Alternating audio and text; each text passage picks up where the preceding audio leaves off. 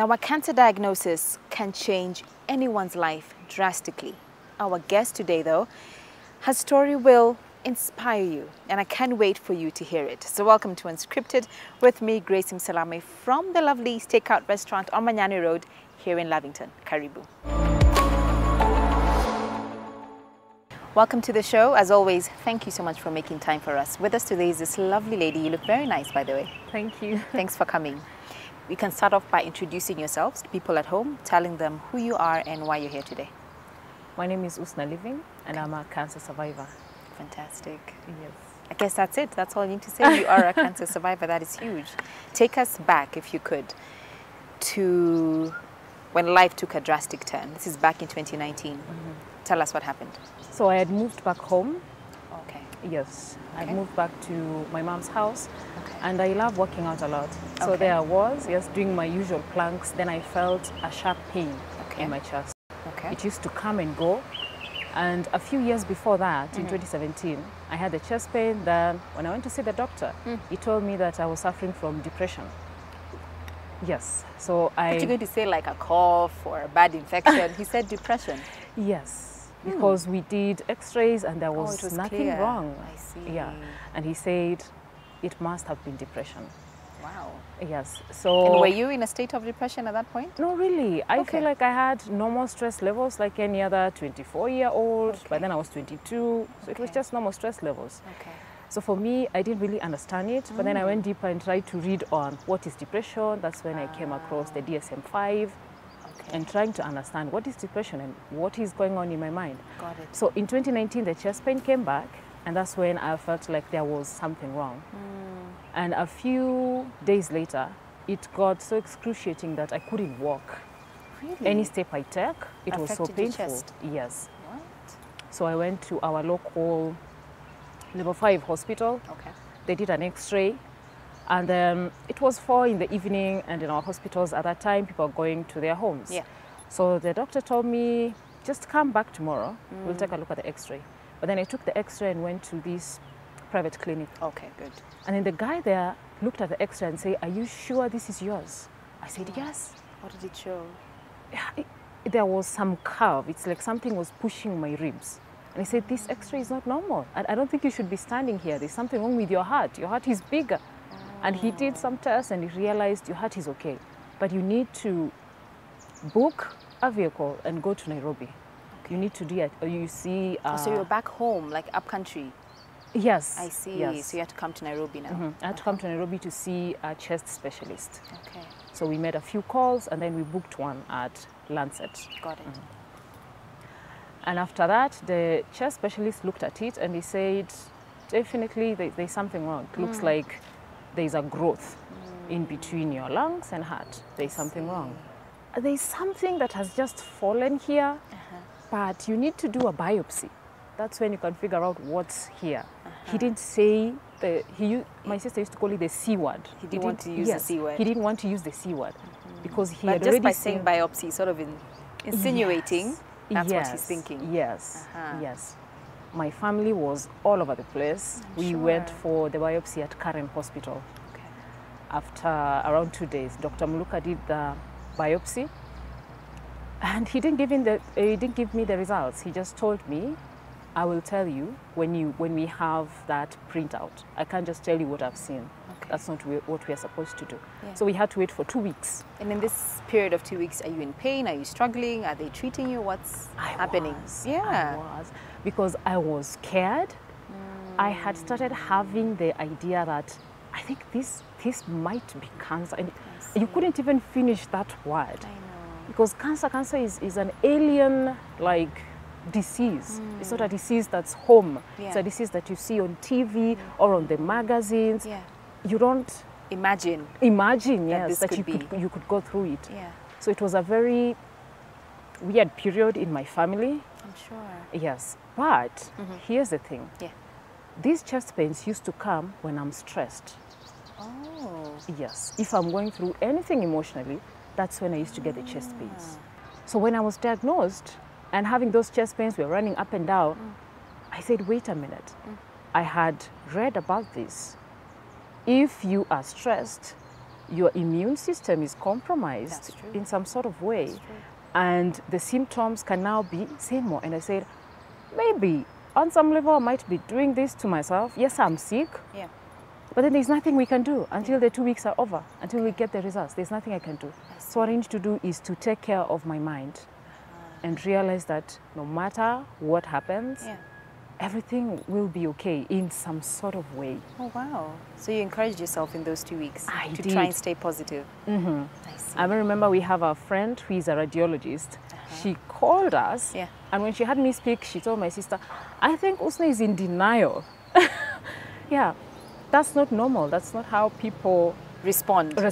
Yeah, I think she might be in denial, but I wasn't. I really knew that if the cancer is there, there is nothing you can do. You can't pull your hair out for it to disappear. That's true. You have to calm your mind and go through the treatment. That's very strong of you. Yeah. So when you did discover, okay, when were you given the diagnosis? 2 weeks have come, you meet the doctor. How did he break the news to you? Oh, my biopsy was done at Karen, but I was sent from Coptic. So I just opened and saw Hodgkin's lymphoma. Did you know what that is? Had you ever heard of that? No, but I Googled. Yeah, I just took out my phone. Age you live in, Google is always there. I just took out my phone and typed Hodgkin's lymphoma. I was like, okay. I went to the parking lot. My sister was there. She saw me smiling and said, oh, I'm sure everything is okay. And it depends on what okay means to you. Perspective, yeah. Then she told me, I'm sure it's not cancer. I said, well, it kind of is. Wow. Yeah. As you're speaking, I feel like it was more of for your family than for you. Than for me. Yeah. Yes. I'm the last born. We are 8. Wow. Yeah, so I think to them, I'm this little baby that they took care of, and they couldn't imagine such a thing happening to me. I remember at that time, I had graduated a year before, which meant I had no money. I had no millions to take care of my treatment. They had to do that. So what was the next following steps after that? Well, when we received the news, so we sat down, and of course people's brains are all over the place. But I have one of my sisters who is a very practical and logical thinker. Okay. So as people sometimes were you emotional, need that when everything is all up in there. So when people's emotions were all over the place, her mind was, we need to look for a doctor. Okay. We need to look for a doctor ASAP who can tell us what to do. And I have my brother-in-law who works at Kemri, and he told us he had a friend who dealt with cancer patients, and he could help us out. Advise. Yes. But after we went there, like a week or so, my logical thinking sister thought, well, people get treated here. Then after it gets bad, they go to India. Let's start from So your sister India. said, let's just go straight to Yes, India. let's start straight from India. I feel like it's so unfortunate that we have to say that about our country. Like, don't we desire to be in a place where you feel like you can get the treatment you need and require here? Yes. That speaks volumes. It does, Yeah. it does. And if it weren't for my doctors here in Kenya, I wouldn't have known that I was sick. That's true. Yes. That's true. But I feel like it's because of, due to the experiences we've had, so many people here, like they got to this stage, then they left for India, then they left for India. So in some way you think that India is better. Okay. Yeah. But it doesn't really mean so. I have so many friends who were treated here and they're okay. Got it. Yeah. So how was your experience in India? So you had to go for 9 months. Tell us about the treatment and why that period and how was it? I got to the India, journey too. very upbeat about life. Really? And I was excited. Really? I had carried some of my psychology books from the library back at home and my bag. When I got there, I think reality slowly started setting in. We lived in a compound where we were almost 20 patients. Okay. And most of them were Kenyans. And you get little kids, babies, mothers who brought their kids there. They tell you, we've been here for 7 months, we've been here for a year. Yes, people have been told you have 2 months to live. Yes, you know, I think when you have cancer alone in the house, you feel like you can beat this. Yeah, I can beat this. But then when you get there and you are in that ward waiting for the treatment regimen protocol, you're looking at all these patients with tubes through their noses, and you realize, wait a minute, this is real. It's real. It is real. It's real. Yeah. What was most difficult about the treatment? You did chemo treatment. I did. Tell us about that. So I had 12 rounds of chemotherapy. And when they said 12, I thought, this is going to be easy, right? It doesn't sound like much. Yeah, it doesn't sound like much. Yeah. And then, but before getting cancer, you used to think that chemo are like these fumes in a room. You don't imagine that it's a drip. Yeah. It's just a drip coming through. But my first treatment was actually the hardest. Really? I sat for 8 hours. That medication has to come out in maybe 2 hours, 3 hours, in very, very small doses. They can't just open it. Because your body will be able to handle it. Yes. Yeah. It comes in very small doses, and I had 4 packets of those. So they had to be pouches, rather, had to be finished within the 8 hours. What? So when I received the first chemo, I remember they put the, are they called catheters? Yeah. Yes, here. And I started passing, and I felt like someone was literally holding a burning candle or matchstick on my veins. I just screamed and told her, what is going on? What is that? Ouch. And she said, then your veins cannot take chemo normally. But since it has already started going in, you have to sit for today's session. On that note, let's take a break. We'll be right back. Welcome back. Usner, before the break, you were just detailing or describing to us what the chemo treatment was like. So your veins didn't handle the treatment well. But because it began, you had to proceed. I had to proceed. So you had to go through that excruciating, almost piercing pain for 8 hours. And my caregiver was my brother. And I remember him rubbing my back and just telling me, okay, we are almost done. It's the second one. Okay, this is the third one. Yeah. Oh, wow. Yes. So how would the neck, because your veins didn't respond well, how were you to take them again? How were they meant to be? I had to put in something called pot or a PICC line. See, a pot is 100K and you're just beginning treatment. You can't just splash 100K on comfort I'm telling when you. there's something cheaper. Yeah. So a PICC line was 18,000 rupees. Okay. Yeah, so I put a PICC line, and these are the marks I still have from the PICC line. So it runs from here, it goes in and all the way to your collarbone. But then it hangs outside here, and then they sew it. Yes. Well, that sounds painful too. It was. But then There's it no makes easy your way out life of it. easier because the chemo now will not burn you. I can only imagine the effects. What were the effects to your body? Chemo didn't hit me as much as radiation. You did radiation as well. Yes, later. Wow. We did radiation. But for the chemo, just sitting for the 8 hours and then getting the nausea from, I couldn't eat. In fact, I came to eat rice, colored rice that is yellow, or the peas, almost a year and a half after I left India. Because anytime I could see the yellow rice, It reminded you of? yes, I could get nauseated immediately and just try to hold a table beside me. Yeah. It was like my body was being taken back to being in the hospital. So what happened that you had to do radiation as well? So I thought, 6 months is okay. I'm just going to be strong and deal with the 6 months. The 12 rounds are supposed to be for 6 months. Got it. So 2 every month. Got it. After the 6 months, I had to wait 1 month to do a PET scan. Yes, to see how you're doing. To see if how it's I'm doing. cleared from your system. The doctor said the tumor has now reached 8 centimeters. You can't go home with it. Yeah, that's still big. So It's what still size was it big. before? It was around 14, something like that. It was big.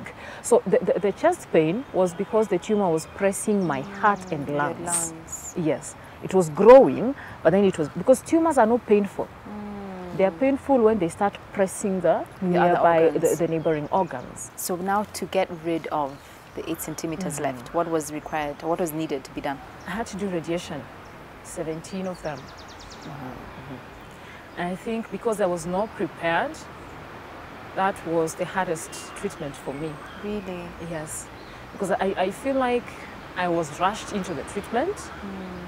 You know, they take you to this sort of a table with a CT scan to put marks on you, the tattoos, and then fit that suit.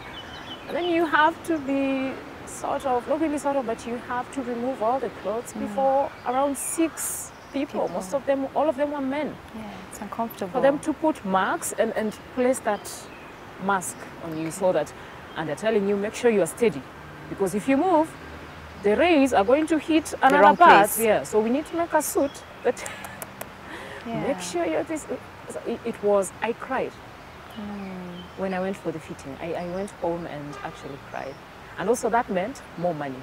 So we had spent a lot of money for chemo, and even rent for that house was a 2-bedroom. I see. Fully furnished, so we had to pay rent. Wow. We had to pay chemotherapy sessions. And after that, now you are being told come up with around, was it 400,000 for the radio? Wow. And you see, you have to do a down payment of half of it before treatment begins. I see. And you see, now you're telling people back at home who had thought we are nearing the end of this whole thing. Then again, they have to come up with all this money. So this took a toll on your family financially, of course. It did, and my siblings sacrificed a lot. They did, yes. Because that treatment, I didn't sit down and do the math, but it wasn't less than 3 million or 4 million. Wow. It wasn't.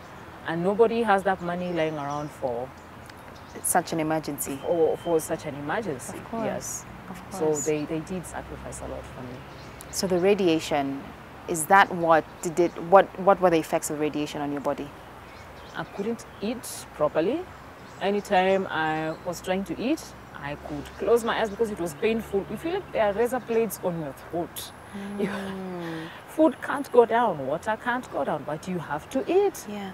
I remember, in fact, for chemo, anytime I was trying to lose weight, I used to work out a lot. I could still work out with chemo. And anytime I lost weight, I was being told, if you don't eat, we are going to feed you with tubes. You have to eat. Chemo is thorough. It's going to take a toll on your body. Yeah, you have to eat. You have to feed well. So I was on this. I have to wake up with certain fruits, a protein powder. After 2 hours, I eat this. After another 2 hours, I need to eat. Even if you're not hungry, I have to eat because I was naturally small-bodied. Okay. So I had to eat. What were your coping mechanisms during this treatment? I mean, that's a toll on your body. How are you coping? Distracting yourself or helping you stay positive? How are you doing it? Meditation. Okay. Yes, I started meditating around 2015. Okay. So during that time in 2019, by the time I was diagnosed, it was something that I used to do. Got so it. I could sit down and visualize my body healing and me getting better, and I am back home with my family, and that could keep me going. Got it. And even when I was receiving the chemo, I was visualizing how it is dealing with the cancer cells, and it just makes you naturally calm, and you are trusting the process. Yes. And apart from that, I had to become spiritual and religious. When you're going through something, I always put it like it's like a ship. A ship, when it docks on the, when it's docking, they have to run an anchor down. If they don't, then the ship is going to go offshore. So what I'm saying is, you have to find your anchor. Yes, you have to find your anchor. Okay. If you don't, it's going to be extremely hard. Difficult. Yes. We had people there who knew that they were quoting the Jeremiah verse that God has plans for you, not for evil but for good. Yeah. So that would get them through, that whatever is happening, that God actually There's a knows. purpose. Yes, how my life will turn out. What was your anchor? My anchor was, of course, I believed in a sort of way that even now when I'm going through something, I always try to see what is the universe trying to teach me? What is the lesson? I look for the lesson and try to learn it. Okay. And during that period, I found my lessons. You did? Yes, I did. Number one, I don't think I was a good friend before I was diagnosed. Okay. But my friends really came through out for me. Okay. I even had one of them travel to see me. They lived in nearby, but around 18 hours from where we were. But they came? Yes, he came to see me with his cousin, and it was amazing. And I saw how much my friends really cared for me. And I sat back and said, what kind of friendships have I been nurturing? I'm the friend who, maybe if someone has a wedding, I'm like, okay, here's my contribution. I don't show up. I see. But after that, it challenged you. It did challenge me because I saw people come through for me for no other reason other than pure love. Oh, and that's how it should be, isn't it? And that's how it should be. Love should be the one thing connecting us. As you finish this part, I saw in your story you shared with us, you said, you've been mentioned now, throughout the whole journey, you try to hold on to what you'd normally do, staying healthy and exercising and working out. And of course your family would be like, you know, slow down. Even I'd imagine if I have a patient, I'd be like, take it easy, it's supposed to be resting, you know. But you said you will stop when your body tells you to stop. Let's talk about that. How do you know when it's good for you or when it's too much? How did you find that balance? At first, I didn't. I wanted to be like, you know, I have to be this. You're pushing yourself. Yes, I have to push my body. I can do this. I'm amazing. I'm a strong woman and all that. And something funny happened. I had finished working out. I started meditating. And then I fell asleep on the floor. I didn't know. My brother just came and said, hey, you fell asleep. You were meditating, but you just fell asleep. So there was that. And I could get gaps in my mind. I could sit with you, you are talking, and then my mind just goes blank. Out. I don't hear you. I see. I don't know where I am. Oh, wow. People call it the chemo brain. Got it. You don't even know where you are. I see. But later on, you're like, I think I zoned out. Yes. But a good reminder of you're human.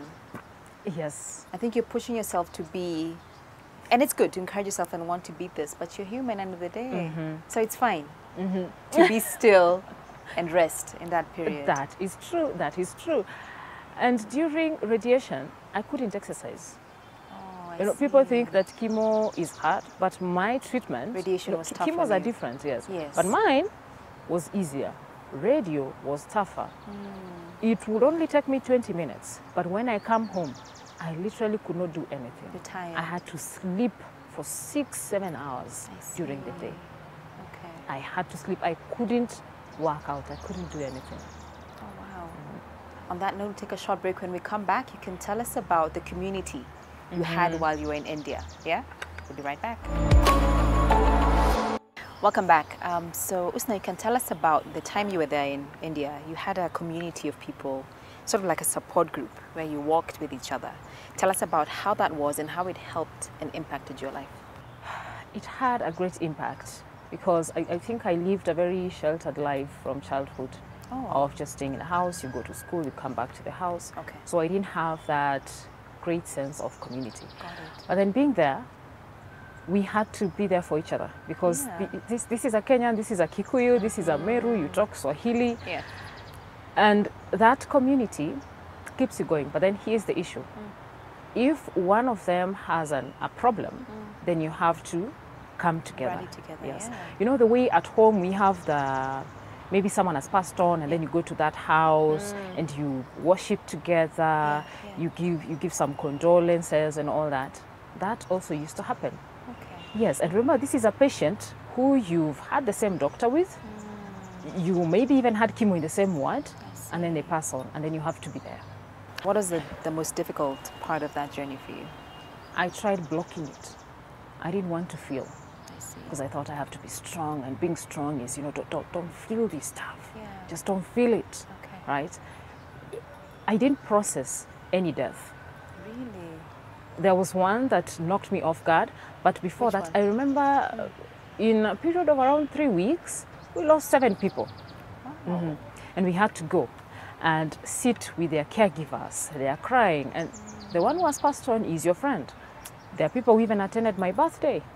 Our landlord could just make some cakes and we could come together. There was juice, biscuits, and we celebrate, just something tiny, and we laugh. It brought some sense of belonging when we were there. Yeah. So I never tried to process any death because I think at the back of my mind I knew if I did that, I would break down. It would make me face reality, that this is actually what cancer is. Not what you might be thinking of it, but this is what it is. It is it's a disease that's not something to joke around with. It's fatal. Yes, it's fatal. Thank you for that. It's fatal, actually. So, But it happened. but it happened. What happened? So in that I room? Why did remember- this particular one affect you? It was a 2-year-old boy. They used to live upstairs, And my brother used to carry him to the playground. They were friends, the parents were young. And there we were. Their dad had come back to Kenya. And then he tells me, my son passed on. And I called him and asked him, what are you talking about? The son had done a stem cell transplant, so he was still in the hospital. When a stem cell transplant is done, you have to stay in the ward for a month, 2 months, 3 months even. So you recover. Yes, before you're released. And I remember their grandmother was there with that baby. We had taken one vehicle to get her to the hospital 2 days, 3 days before, and she had told me, I've bought this little airplane for little Taji. So there I was being told that the little boy had passed on. And then my mind did what it had always done. Which is? Block. I tried blocking it. So I went to the sitting room, I went to the sink there was a kitchen. And I told my brother, hey, by the way, Taji has passed on. Of course he was shocked. And then my friend had come to visit me. They were there, boys just talking. And then they started saying the word chemo. For some reason, it triggered me. And I told them, please don't say that word. I don't want to hear that word. And innocently, he said, what's wrong with chemo? I'm just saying chemo. I felt this energy rush through my brain. I don't think I've ever felt anything like it. And I immediately let out a very sharp scream. I went to the bathroom, sat on the floor, and I was holding my head like this, screaming and heaving. So my friend was coming asking me, what's wrong? Breathe. I couldn't breathe. I was gasping for air. Just doing, I could not breathe.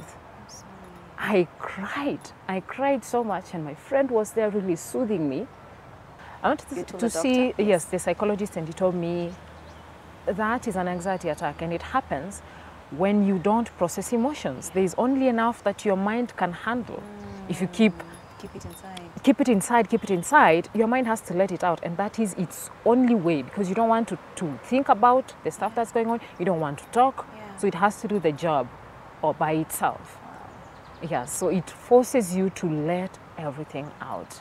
How are you today, 3 years later? How is your health? How are you feeling mentally, emotionally, and physically? How are you? Amazing. Oh, great. I feel amazing. Great. And you do have a glow about you as well. Thank you. I go for my scans, and I call them like they are my licensure for living being renewed. Yes. So the scans are perfect. I'm like, yay. Amen. My license on earth has been reviewed. Amen. What am I supposed to do? I need to meet a friend. Way back, I used to think, I don't have to meet my friends. I don't have to do this. But now if my friend wants to see me, I'll tell them, okay, let's set a date, and I'll appear there, because I don't know what tomorrow will look like. What is the plan for Usner? What do you have in store for the world? Right now, I'm a stress management trainer. Oh, yes. Look at that. Okay. Yes, I also have a podcast called Fantastic. Mastering Your Happiness. Oh, great. Yes. So I'm really working on letting people enjoy life right now as it is, because we always have the notion that if this happens, then I'm going to be happy. Then exactly. Yes, exactly. Like happiness is reserved for a smarter version of you, which is more accomplished, more beautiful. More, but it's not. It's really not. It's now. And it's you now. Decide to do it now. Right now, because if you think about it, every single thing, before you had this goal right now, maybe it's to build a house, you had another goal that you thought was going to make you happy. That's true. Before that, there was another. Yeah. There'll always be something There'll always be something trying to achieve. Yeah. So if you put your happiness there, you will never achieve it. Yeah. So where should you put your happiness? I think happiness comes from within, just really within. And when someone says within, it sounds so abstract. Well, what is within? Yeah. Right? Tell us. But then for me, I think of it like we have people who are religious and they believe in God. Yeah. That is actually where happiness comes from, Amen. just within. And sitting in silence with God and in those conversations. Yeah. Because when you talk to someone, they tell you, there's so much going on in my life, but deep down, There's a peace. there is some peace. That is the peace that we look for, Amen. thinking that accomplishing goals or being healthy will make you that happy. But then I had to realize, if I'm waiting to get better to be happy, look at this little boy. He just passed on. He didn't do anybody no wrong. Yeah. He didn't even deserve this. Yeah. But then he left. So which makes you think, those who stay are not perfect. They were not strong in any way. That little boy was not stressed. He used to Yeah. laugh around. Yeah. And you have to realize that maybe everyone has their own map. That's true. In Their own life. journey, their own Yes, path. their own path. Yeah. And you just have to enjoy that. Every single little thing. I can sit on in a grass field, and then the air, when it's just pushing these blades side by side, it warms my heart. Oh, that's lovely. And that, for me, that's the peace that we actually look for and think that we can get it out there, out there, out there. So I believe it comes from within. And most of us don't even know what peace looks like because we've led busy lives, chaotic lives. You don't know, what does peace even look like? Okay. Yes. So that's why I say I really advocate for people who spend time with God and in church. Just even people who go to church on Tuesdays. My sister does that. When there is nobody, there is no preaching. You just go and sit in silence. You spend time with God. It gives you a certain peace that you will never get out there. Peace that surpasses all understanding. Exactly, exactly. Others do meditation. I start my day with meditation. I have to I operate my day from that point of knowing that deep down, I feel at peace no matter what is happening. These are just life matters that are always there. Kila mtu ako nazo. Yeah. Yeah. I love it. But I'm okay deep down. What can you tell someone at home watching who may have gotten their cancer diagnosis or may be in treatment and it's difficult? Like you mentioned, it's not an easy journey. How can you encourage them today? Get a community. Okay. Go online. Search on Facebook. I searched for Hodgkin's lymphoma, which is the cancer that I had. Okay.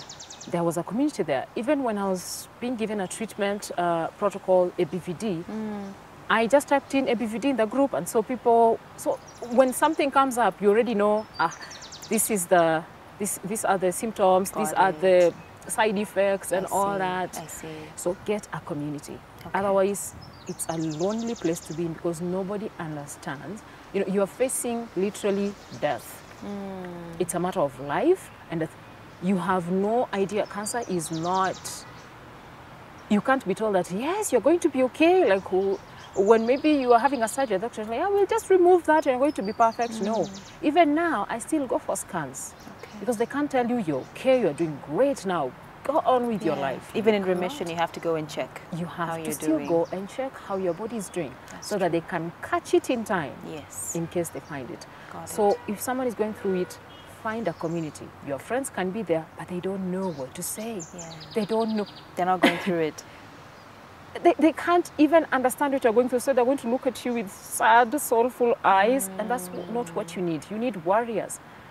Yes, and I remember there was this saying that the only person who knows how much water is needed to put out a fire is someone who has put out that same fire before. I see. They will tell you need 50 buckets. Okay, that's how we do this. That's how we are going to do this. In fact, if you could tell us as we finish, speak to cancer patient caregivers. Like you said, we may not know what you're going through, but how can we best be there for you? You don't want the sad eyes, you don't want the pity.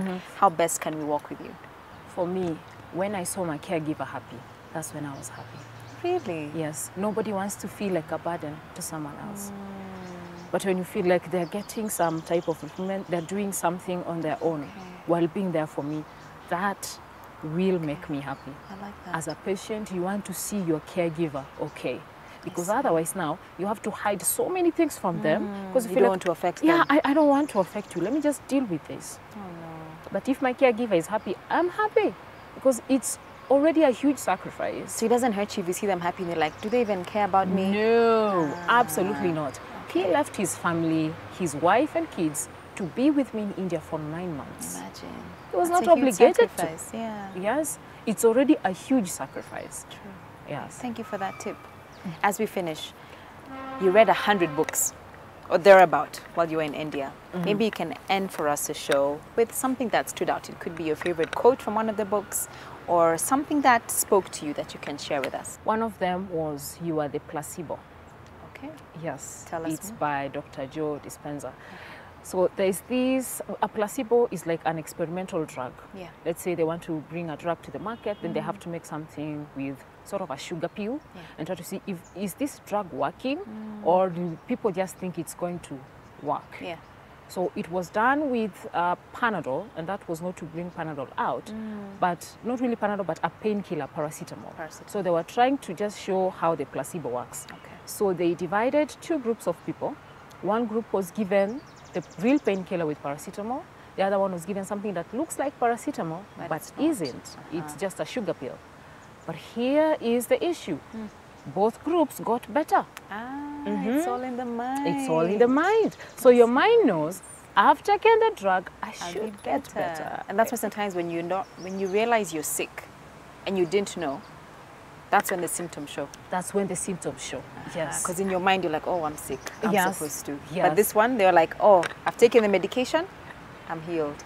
So it goes deeper in just really telling you that most of the things that we are manifesting in our outside world, yes, they start in your mind.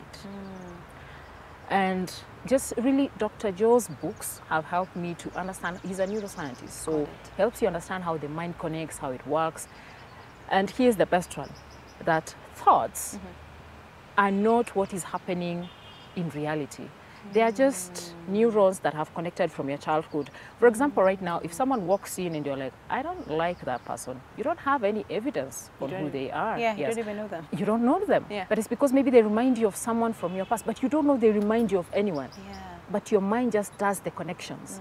If someone doesn't pick your call, you think to yourself, they must be assuming my call, they must not like me, but you've not had a conversation with yourself. So it's understanding that your thoughts don't necessarily mean that's what is happening. They're not reality all the time. Yes.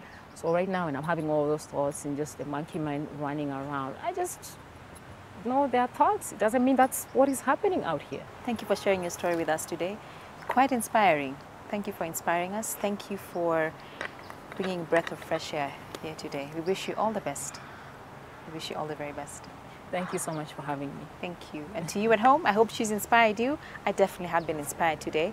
Please reach out to us. We'd love to hear from you and have more of such conversations. Until next week, take care of yourselves. God bless you. Take care. And of course, special thanks to Steakout Restaurant on Manyani Road here in Lavington for hosting us. Next time you're in the area, do come by. But until then, ciao.